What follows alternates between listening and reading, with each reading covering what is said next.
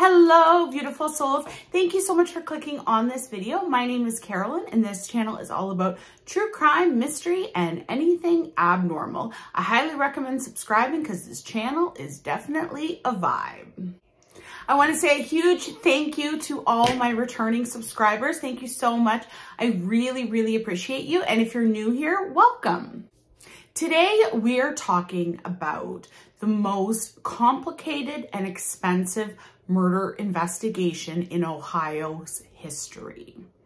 We are talking about the Rhoden family massacre. On the morning of April 22nd, 2016, Bobby Jo Manley got up and was starting her morning routine, which involved going to other family members' homes to feed their pets. In this story, there are a lot of people involved and there are a lot of locations involved. This was a massacre of an entire family, but this wasn't a family that all lived in one household.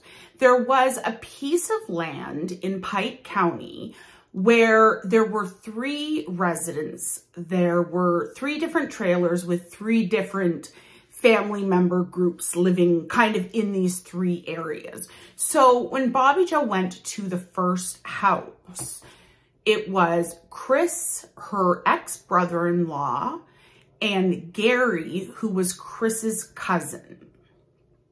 She had her own key because it was normal daily practice for her to go over and feed the pets in the morning.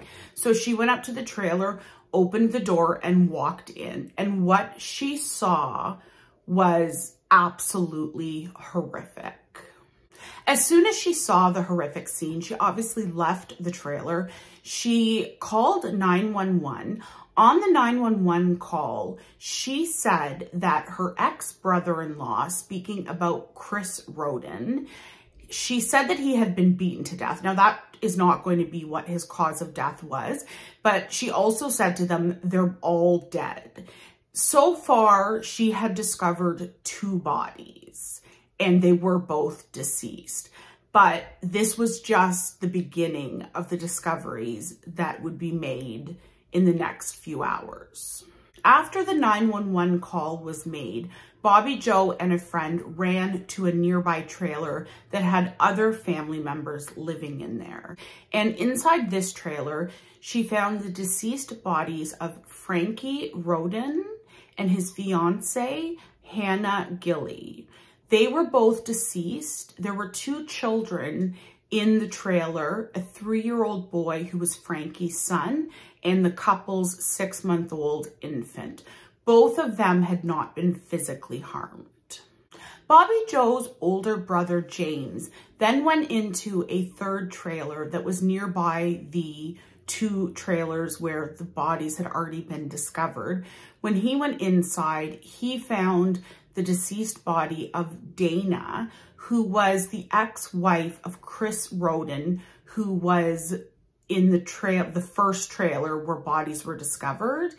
In the trailer with Dana, there were also Dana and Chris's 2 children. Their children were Chris and Hannah Rhoden. They were both deceased. Hannah also had a 4-day-old baby who was in the trailer covered in blood. Now, at this point, nobody knew this. This comes out much later, but just to give you an idea of how brutal this massacre was, investigators believe that when Hannah was shot, she was breastfeeding her 4-day-old baby. And the killer would later state that she had been breastfeeding when he shot her. He then rearranged Hannah's body and the 4-day-old infant so the infant could continue breastfeeding from her deceased mother's body. This 4-day-old infant is covered in blood and she is breastfeeding from a corpse.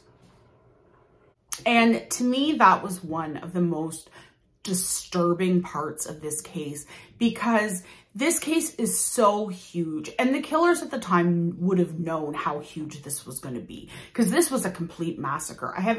There's still another victim I haven't discussed yet, but this infant, obviously 4 days old, has no idea what's going on, but that infant is going to grow up, and because the case was so public, one day this infant is going to know that they breastfed from their mother's body when she was deceased. And to me, that's just so disturbing. Like, the amount of trauma that there was 3 children. So there's the 4-day-old baby, who's Hannah, who's the one I'm talking about right now. And then in the last trailer, there was a 3-year-old and a 6-month-old. These kids are going to be traumatized. Like, I can't even imagine. And later that same day, there was another trailer that was about a 15-minute drive away where Kenneth Rhoden was found deceased in his trailer. So 7 of the family members were found in trailers that were all on pieces of land on Union Hill Road in Piketon. And then the other one was found 15 minutes away in a trailer as well. So I know that that was a lot of names coming at you. So I'm going to go through the family tree so you can get a really good understanding of how all these people are related. So first we have Chris Rhoden Sr., who is 40 years old. He was one of the men killed in the first trailer. Then you have his ex-wife, 37-year-old Dana Rhoden, who was in the third trailer. Their 3 children, Hannah Rhoden, who was 19, she was the mother of the 4-day-old baby.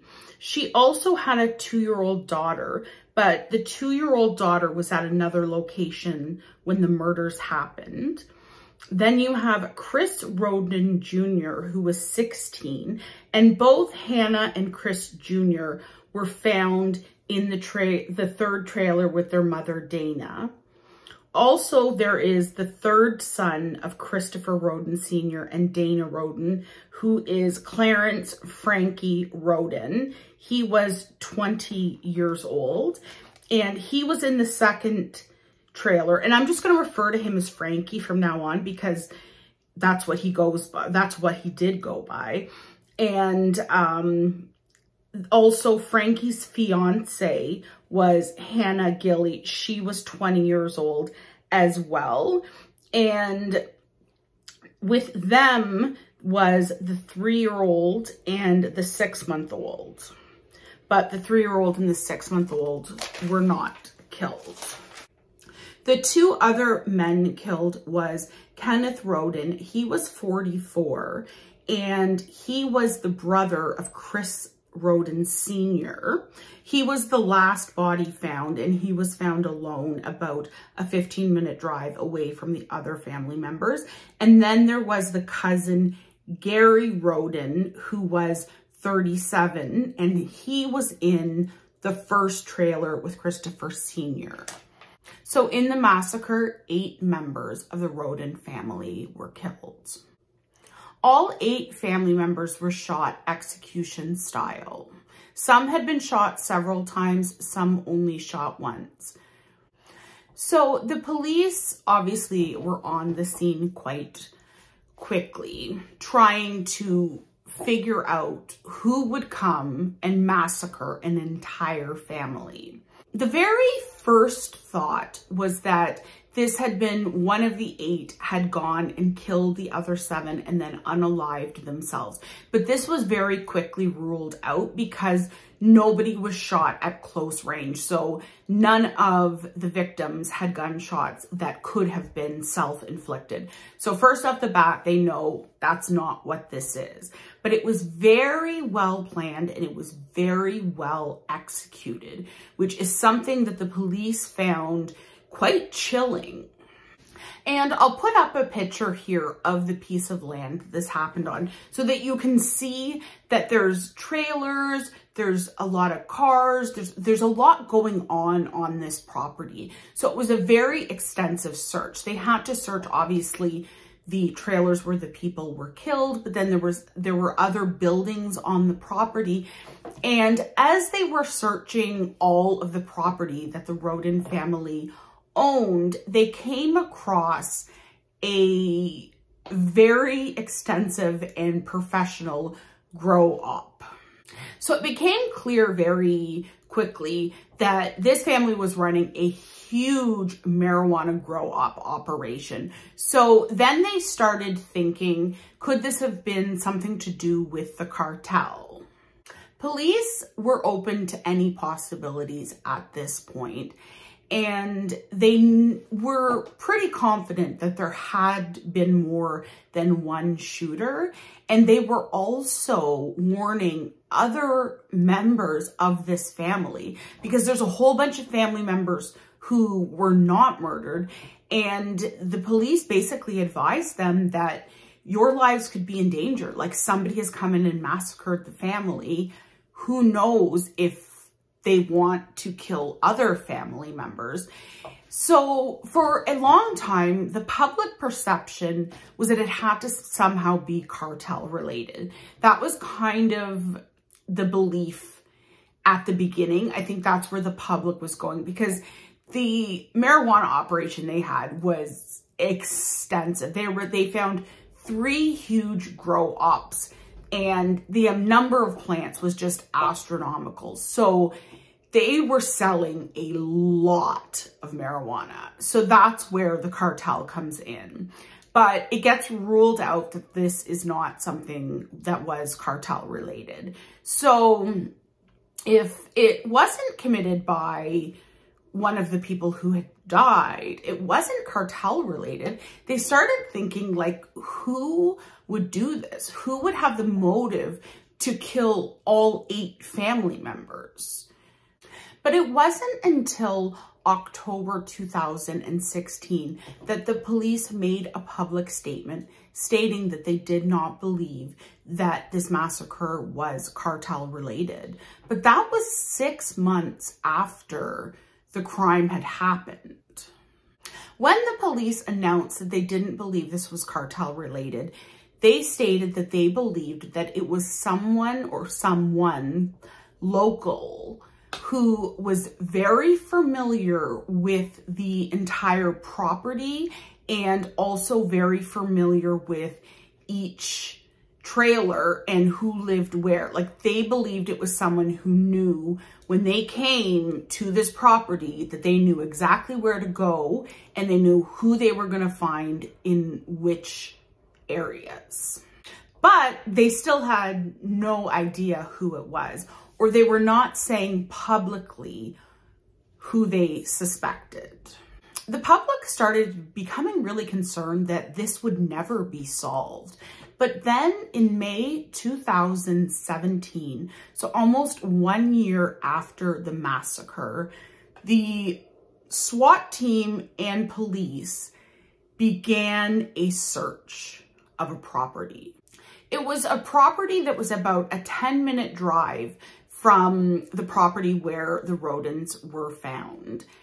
And they conducted a massive search of this property.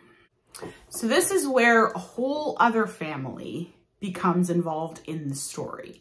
The property that the police were searching was the property of the Wagner family. The Wagner family consisted of the father, George Billy Wagner, who I'll just be referring to him as Billy from now on. He's the father. Then there's the mother, Angela Wagner, and their 2 sons, George Wagner and Edward Jake Wagner, who I'll be referring to as Jake. So I'm sure you're thinking, who the hell are the Wagners and what do they have to do with this? So these 2 families knew each other. So the connection between these 2 families is, the first connection is Billy Wagner, who is the father of the Wagner family, used to buy weed from Chris Rhoden Sr., who is the father of the Rhoden family. So the two fathers, one father used to buy weed from the other father. But nobody's killing each other over a little bit of weed. So to understand the real connection between this family, we got to go back about 6 years. So 6 years earlier, Jake Wagner, who is one of the sons of the Wagner family, is 18 years old. Hannah Rhoden, who is the daughter of Chris Sr. Rhoden, the dad who sells weed, she is 13 years old. Now, in all the sources that I read, it was stated that Jake, 18, and Hannah, 13, had a relationship. But if we use our brain cells, we know that a 13-year-old child cannot be in a relationship with a grown-ass man at 18. So I'm not going to refer to this as a relationship, but the two of them began a sexual relationship when Hannah was 13 years old. When Hannah became 15, she got pregnant. So if you remember while I was describing the crime scenes, when I talked about Hannah, she had the 4-day-old baby. That was not Jake's baby. That was another man's baby. But I also had mentioned that she had a 2-year-old daughter who was at another location when this massacre took place. That child is Jake Wagner's daughter. So Hannah and Jake had a child together. And there was a lot of contention between the two families. Jake and Hannah were in a custody battle over the 2-year-old child. Jake wanted full custody and Hannah was not willing to give up her rights to her own daughter. So the two of them are going back and forth. And basically, the Wagner family are trying to pressure Hannah into signing custody over to Jake. And Hannah is saying, hell no, not giving up my daughter, especially to a man who at 18 has sexual interest in a 13-year-old child. So before the murders, they're going back and forth, and it is getting ugly. It was to the point that the whole family was involved. The reason why this whole family killed this whole family is all over this custody dispute, and everybody's involved in it. So one thing the Wagner family did was they were basically stalking Hannah. The Wagner family seemed as though they were kind of stalking the Rhoden family. Now, leading up to the murder, they definitely stalked the family, stalked their patterns, made sure they knew who lived where, who slept where, who was going where, who was doing what.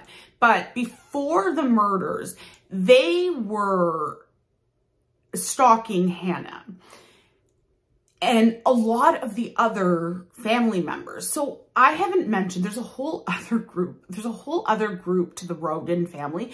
I'm not going to mention any of their names because there's just way too many people involved. But what the Wagner family was doing was the Wagner family was hacking into the Facebook accounts of Hannah Rhoden and all of the Rhoden family. They had hacked her aunts, her mother, her father, and like all these people. So the Wagner family is reading any private messages that are being sent between the Rhoden family.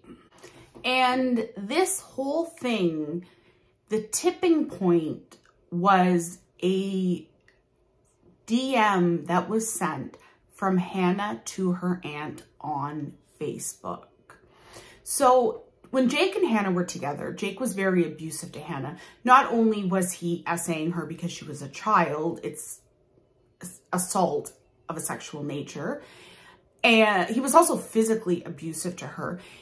And he would abuse her physically. He had tried to strangle her at one point, trying to force her First of all, when she had her second child, who he was not the father of, he wanted her to put him on the birth certificate as the father, but they weren't in a relationship. Like, they weren't together.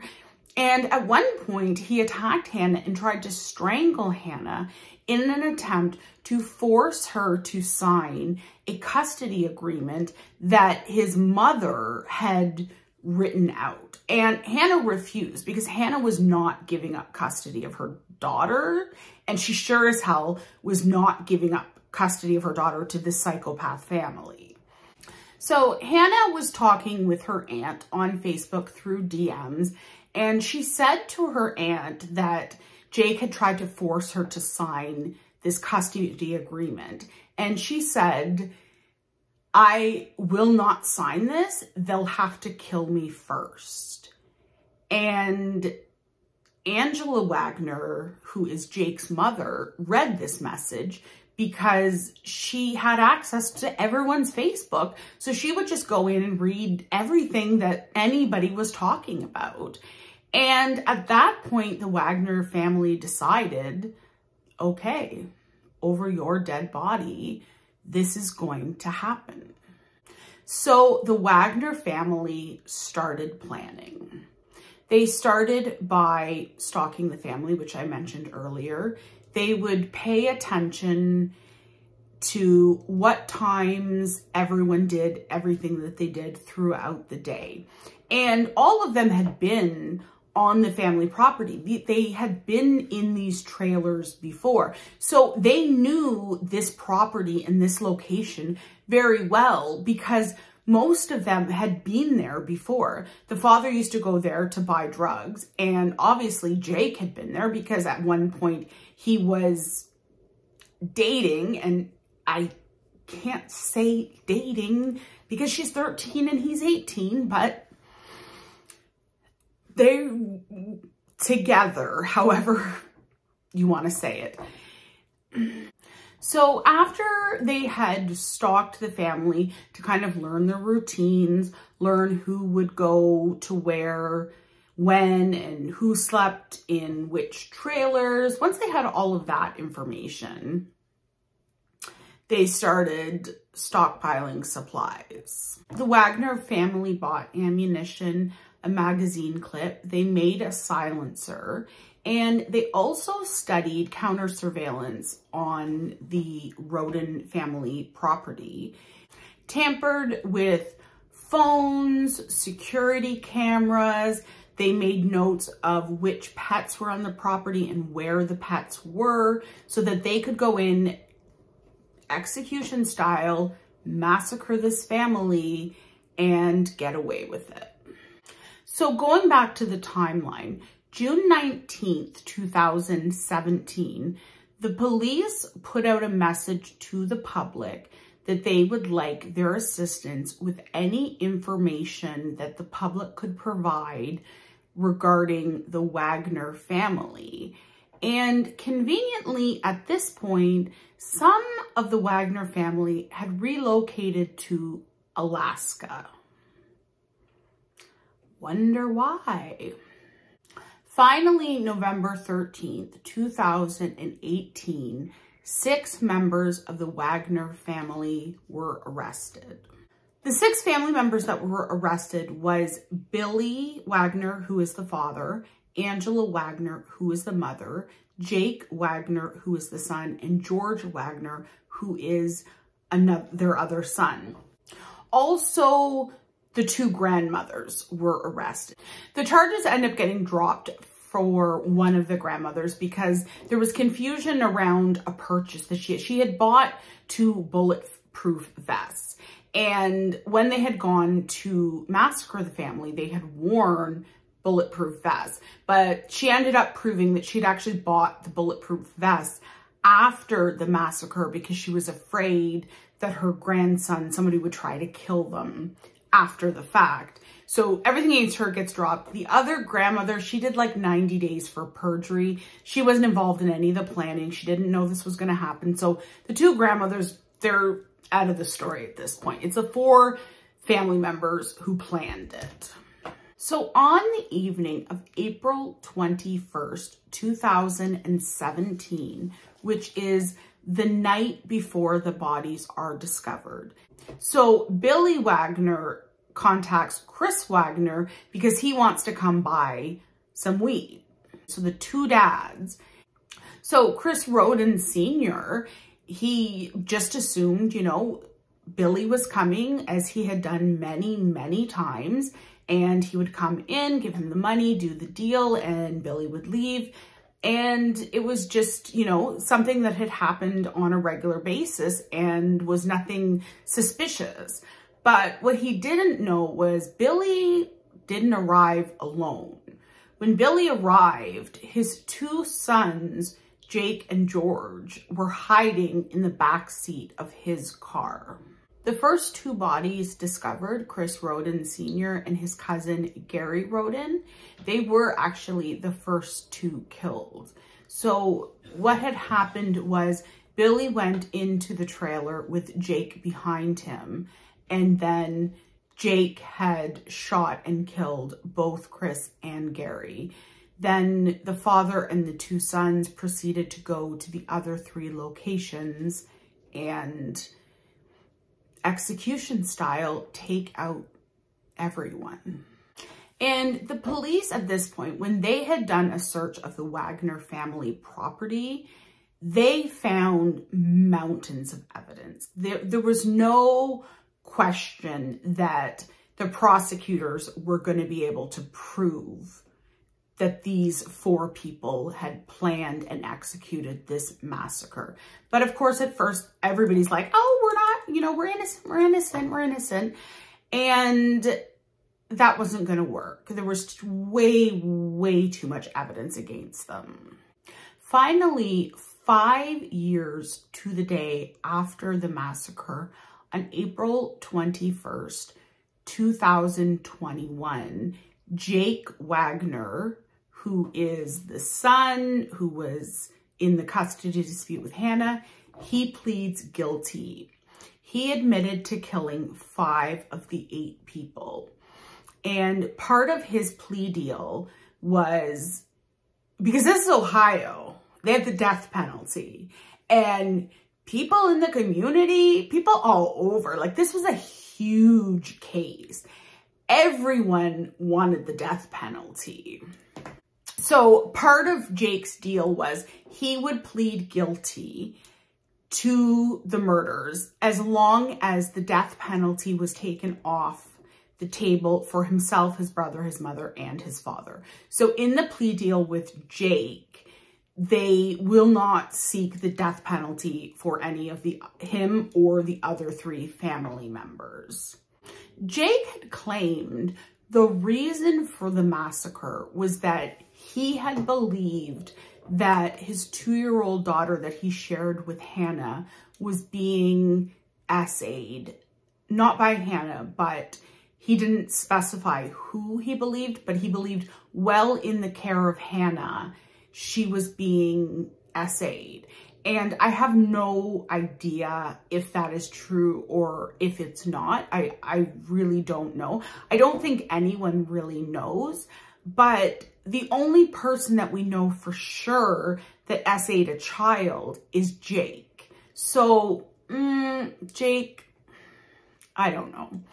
So Jake pleads guilty to 8 counts of murder, a whole bunch of other charges, all relating to the murder, the cover-up, and evidence tampering, and all kinds of, you know, all these smaller charges. But basically, the 8 counts of murder he pled guilty to. And one of the charges was unlawful sexual conduct with a minor for the abuse that he had done to Hannah.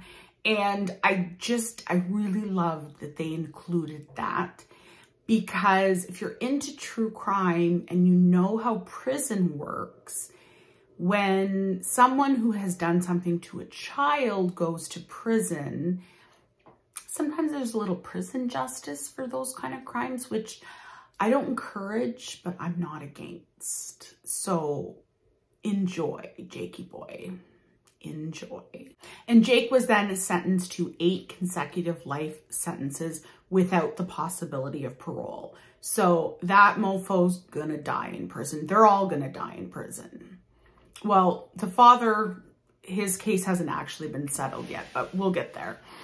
September 10th, 2021, the mother, Angela Wagner, she pled guilty to conspiracy to commit murder and a bunch of other charges. She had not actually gone to the Rhoden family property on the night of the murder. It was the father and the two sons. They were the three that went to the property and actually executed the murders. But the mother planned the shit out of this.